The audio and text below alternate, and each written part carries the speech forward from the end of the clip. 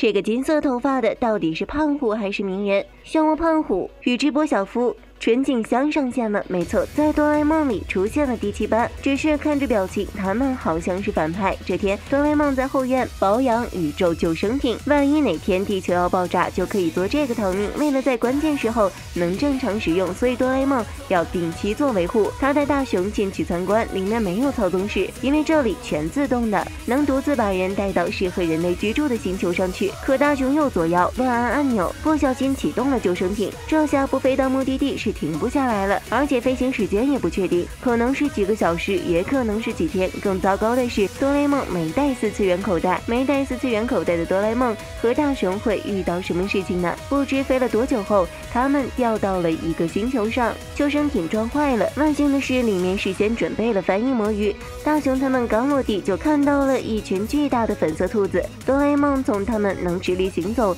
以及和善的眼神中判断他们就是这个星球上的人类。他立马吃下翻译魔语，想上前友好交流，结果这群粉兔子可不简单，二话不说张口就咬。幸好哆啦 A 梦是机器猫，不然就遭殃了。一个小女孩将他们指引到了安全的地方，穿过石洞后，他们来到一个巨大的城镇。这女孩名叫莉莉安。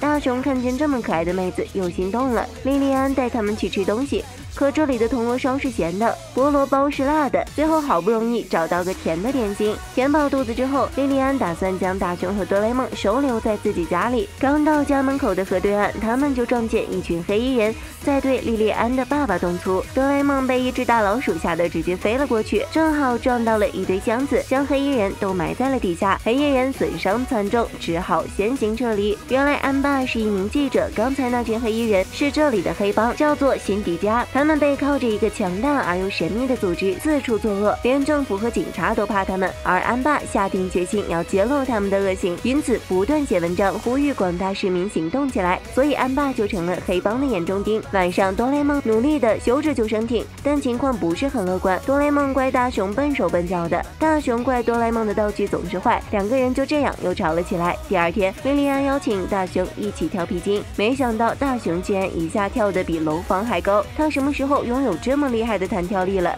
这时布德先生的演讲开始了，他动员市民们团结起来抵抗黑帮的暴行。虽然拥有超高的人气，在大家看来他就是正义的使者。布德注意到了安爸的伤口，上前关心。安爸告诉他自己遭到了黑帮的袭击，理由恐怕是他在调查黑帮的武器制造。布德才知道黑帮竟然在私自制造武器，安爸很担忧。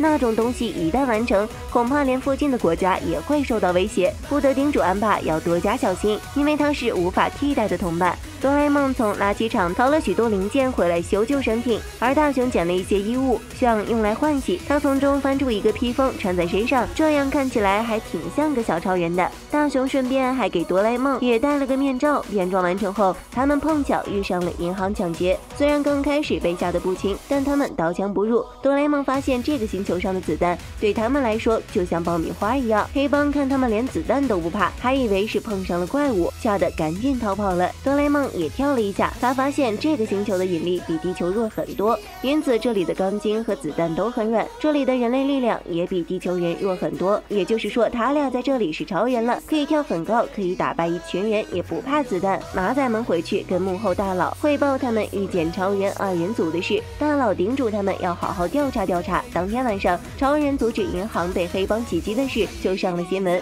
各个电视台争相报道这两个神秘的英雄。莉莉安一家人也很崇拜这个小超人。大雄刚想把真相告诉莉莉安，哆啦 A 梦就制止了他。原来哆啦 A 梦是在顾虑，他特意做正义的使者，万一被黑帮盯上了怎么办？他们是超人，什么都不怕，但这里的人不一样，如果他们的身份暴露，会给莉莉安一家带去麻烦和危险。哆啦 A 梦认为，正义的使者就应该默默地行使正义。另一边，幕后大佬找来宇宙赏金三人组，也就是刚开始提到的漩涡胖虎与直播小夫纯静香。大佬夫给他们高额的酬金，要他们把超人二人组抓来。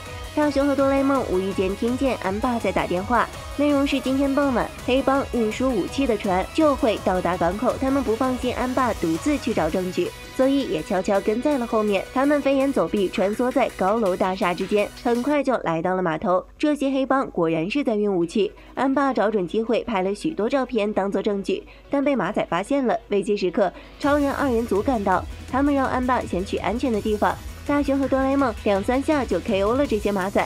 安爸将他们帅气的一幕用相机记录了下来。赏金3人组也追来了这个码头，号称速度最快的小夫开着摩托车去追大雄他们，却因为分神摔了个狗吃屎。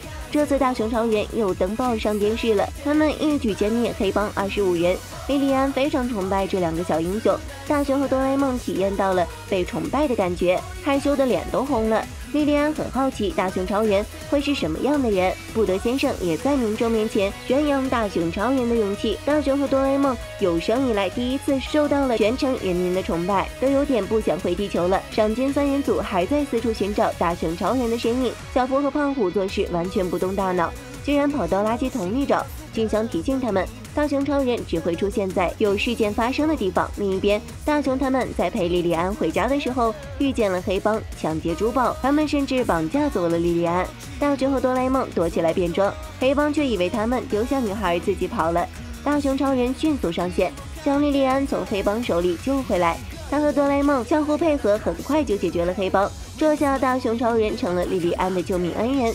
胖虎和小夫在一边化身为记者记录着。静香真是受不了这帮猪队友了，但他也对强大的大雄超人束手无策，最终他们只带回了照片给幕后大佬。大佬很生气，我说过要抓活的回来，于是赏金3人组就被关起来了。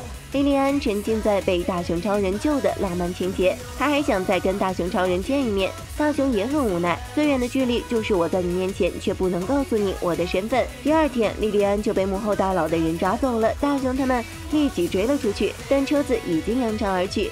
地下留有一封信，想救女儿的话，告诉维护正义的大雄超人。安妈无助的哭了。安爸相信莉莉安是很坚强的孩子，他想去跟布德先生商量，想办法让大雄超人出现。